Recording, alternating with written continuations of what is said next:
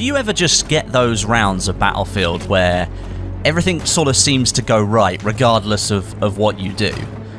This is one of those rounds. This is Rush, Battlefield 5 on Twisted Steel, and of course we are attacking, the best way to play Rush, but this is one of those rounds that I think I'm going to remember for a long time. I can still remember rounds of Bad Company 2 that I played on Arica Harbour. I think I've told the story before, a guy named Des UK, and we just had one of the best rounds over a Bluetooth microphone that I've ever played. This was back when I was playing on the PlayStation. I can remember rounds of Battlefield 3 and Battlefield 4, and of course Battlefield 1 too. I mean, you can't forget that.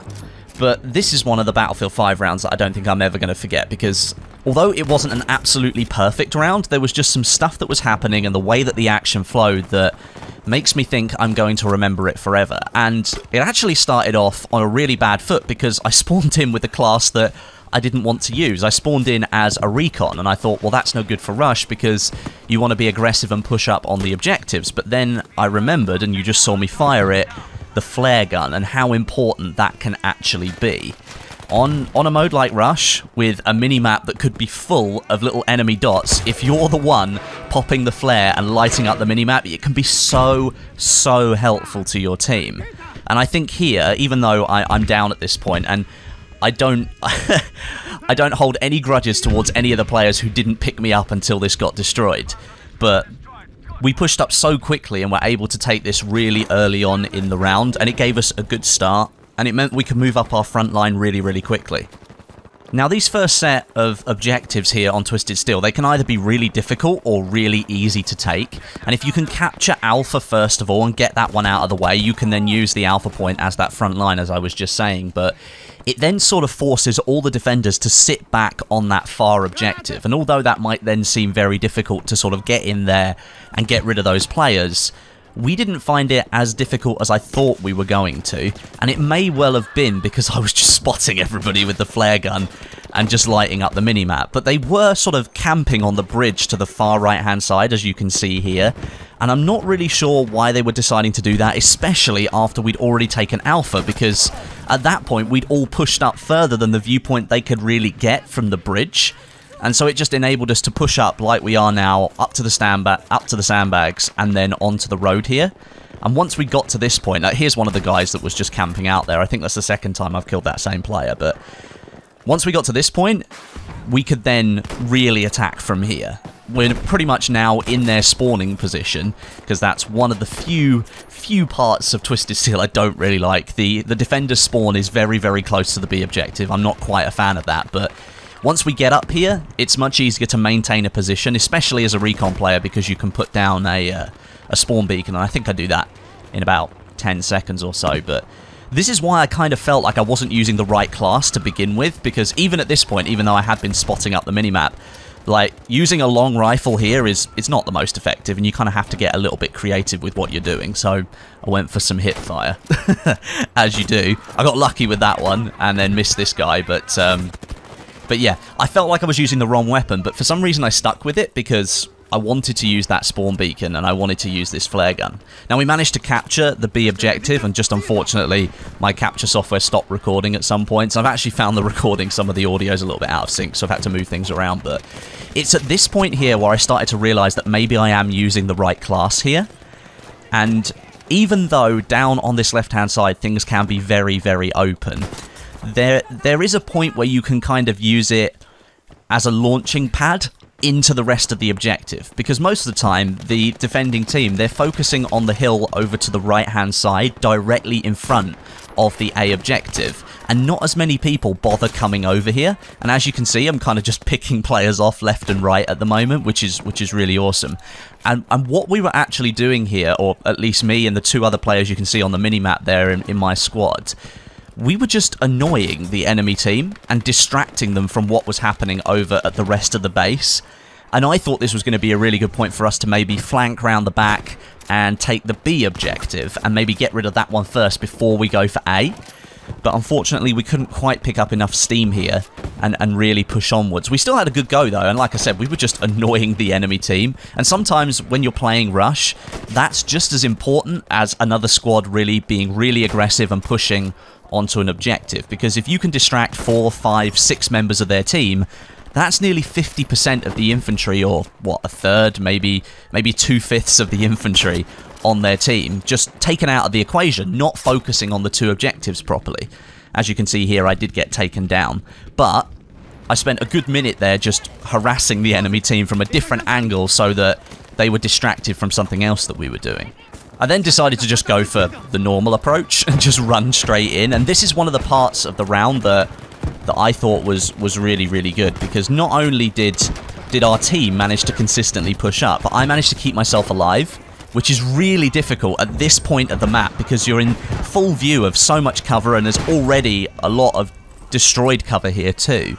And I thought I was going to die relatively quickly, but I just thought, you know what, I'll use my secret weapon, the spotting flare, and I'll make sure that the spawn beacon's down. And that way, I can just assist as much as possible, because again, at this point here, I've got a long rifle in my hands. It's really not the weapon that I should be using.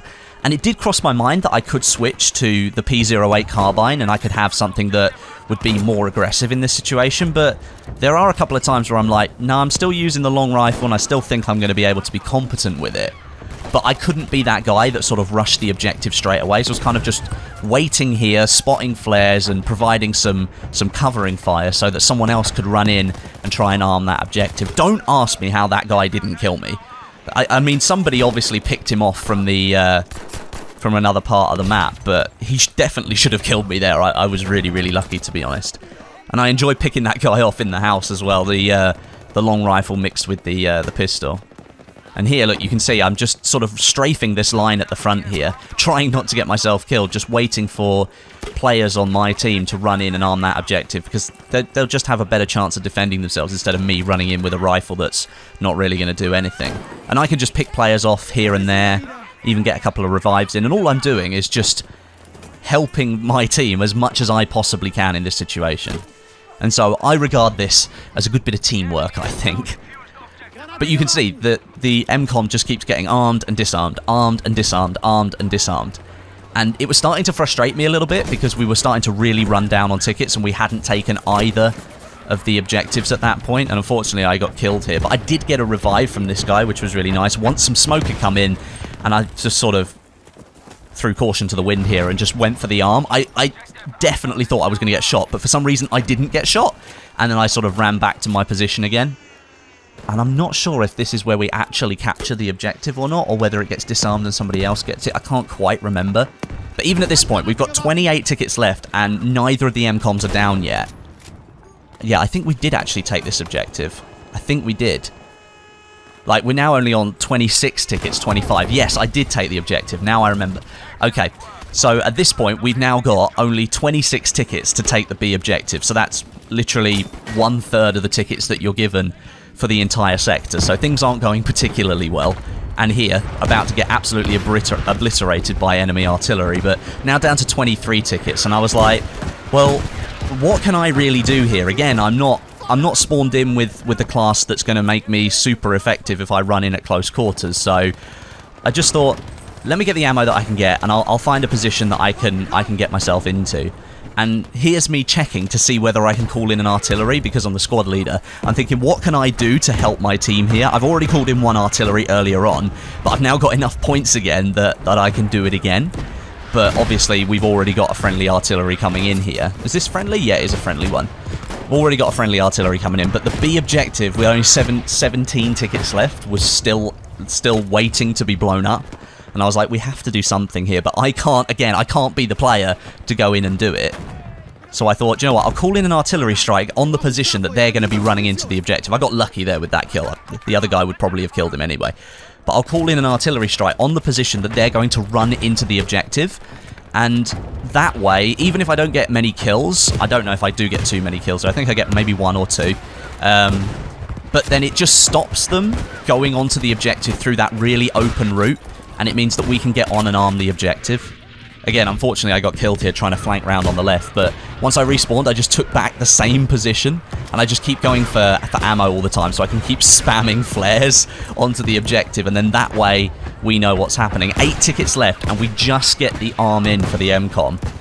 And I was like, I was sure that we weren't going to get it at this point. Down to 6 tickets. I was like, this is not going to happen because they're going to run in now. The artillery stopped. They're definitely going to be able to take this back. But I believe we managed to get it with this, which was a really cool moment because even though I wasn't talking in chat, there was just this feeling when I was playing with everybody that we were all pushing as a really big group to try and get these objectives. And it just felt like a real team effort because this is 2 sectors in a row now where we've kind of left it quite late within the amount of tickets that we've got to really get the objective. So to have that feeling and just sort of say, right, we pushed as hard as we could and finally right at the last minute we managed to get that objective. It's a really good feeling. It's why I like Rush so much, because it just gets more and more and more tense as you go along. Look, we're down to 0 tickets and the objective has only just been armed and then set off again. There we go. We get the objective. And this is what I mean about Rush. It's like it can get down to the very last minute and the result of the match can completely change. Like there, the defenders must have thought, oh, we're going to win this, we're going to get the objective back. But they didn't. And even though we didn't have any respawn tickets left at all, which meant if they disarmed the objective, they would have won, we managed to hold off for just a few seconds and we move into the next sector. So I count that as a really good part of Rush, and it's why I love this game mode so much. Now this next part, again here, we're kind of on a little bit of a slow burner because we've got to make our way towards these next objectives and they are a fair distance away. And this is the point where probably with my long rifle I can do the most damage, and there we go, taking out another guy who's sitting up on the roof there. That's a really good position to put yourself as a defender if you can get up on that roof there. Unless a tank decides to fire a shell at you, then you're going to get destroyed. But no, it's a little bit of a slow burner moving up here because although there is a lot of cover, there's some really long lines of sight within it. Look, you can see this sniper here. He's trying to take me out. I think I managed to get the guy. I'm not 100% sure, but there's me still spamming flares onto the objective because I'm like, this has been so effective so far. I'm just going to keep doing it. I did take the guy down. I remember now. But that's one of the things once I realised that I was playing Recon and I had the ability to really help out my team by just spotting the entire set of enemies around an objective. I was like, why would I stop doing this? So I just kept on spamming flares. And I think it really did make a big difference to the round. I genuinely think it did. Because it means that my squad can see exactly what's going on. And that's really helpful. That guy was getting me a little bit frustrated where he wouldn't move off and I could see him on the minimap and I was like, I can't move until that guy's gone because I'm just not going to be able to take him out. But yeah, we managed to move up onto the base here. I don't know if I managed to get that guy. No, he managed to take me out, I remember there. But this gets really chaotic. This objective here, because there's so much cover in the way and there's so many sandbags and then there's the house and there's not a huge amount of room to then move around it. I like this zone on Twisted Steel. I really enjoy it, and on Rush it's really good fun. Did I manage to get this guy? Well, someone else did, but I did an okay job. And here comes the enemy artillery here. Again, just spamming flares because I know it's the right thing to do. And we did manage to get that first objective, which is a good deal. But this is why, like, Rush with the artillery is just super chaotic. I like the way that the screen shake has slightly been toned down with the artillery. It's no longer quite as ridiculous as it used to be, so it's more tolerable on Rush. And I think it's really good for area denial. And it's just good for moving up if you want some cover. The smoke's really good as well. Those 2 reinforcements work really well on this Rush game mode. Again, it's another reason why that I like this game mode so much. Like, the reason that I like Rush so much is because it brought me into the franchise. I started playing Battlefield around the Bad Company days, a sort of late Bad Company 1, and then into the beta of Bad Company 2. That's where I really started playing Battlefield games. And obviously the beta of Bad Company 2 was Port Valdez Rush. The snow map going down the hill into the first base and then along the coastline and then up into that final base up the hill. And that is what got me into Battlefield, which is why when I play Battlefield games, I feel like Rush is a classic mode because it's what I started with and I believe it should be in every Battlefield game. And it makes me really sad that that Rush is a limited time game mode in Battlefield 5. And based on the gameplay that's happening right now, that's really tactical, it's really exhilarating. Like here, like I'm just literally like, we've only got 8 tickets left. I have to go and arm this objective now. I'm just going to throw caution to the wind, even though I've been really patient in my build-up. It's like, we haven't got enough tickets now. We're just going to have to completely change what we're doing here and try something different. Like, the chaos around these MCOMs and the way that you build up to them and the way the map flows and the match flows, like, you don't really get that from any other game mode. And no disrespect to Conquest, but Conquest, you just run from flag to flag and you're covering the same part of the map over and over again. Rush is really procedural, it's linear, you move through different parts of the map and that changes the gameplay as you go. And it's not a ring around the rosy, so to speak, like Conquest. And especially Conquest in the last two Battlefield games, people just run round in herds. Whereas on Rush, you don't really get that. You just sort of have waves of people that move forward towards objectives. You get groups that split off towards one objective and split off towards the other, but there's less players overall, so it just doesn't feel like a herd mentality. There's actual tactics available in Rush here. I really liked that headshot kill. That was really nice. There's just a part of Rush that I don't ever want it to go away. I really, really enjoy the game mode, and I was so happy that I was having such a good game here on Twisted Steel. I think this match lasted about 25 minutes in total, and I think you're going to see about 18 minutes or so of it, but this is us getting to the last base, and unfortunately the defenders didn't put up as good as a fight as they did for the previous 3 sectors, where I have to hand it to the defending team. They did a really, really good job at trying to stop us getting through. But this is why I'm going to remember this match for so long, because it wasn't one of those easy wins where, I don't know, you go on like a 10 kill streak and you get like 3 MCOM arms or whatever. I think I got 2 MCOM arms here on this one, and I managed to get 2 confirmed explosions as well, which is great. That's really cool, but like, I found that the reason I like this more is because, like, it was hard for us to win up until this final sector. The defenders kind of fell away in this final sector. I'm not really sure what happened, but like, it just was a little bit easier for us to get the win here. But like, the first 3 sectors were a real hard graft to get that far, and for at least 2 of the sectors we had no tickets left and we still managed to arm the MCOM, which is really, really cool.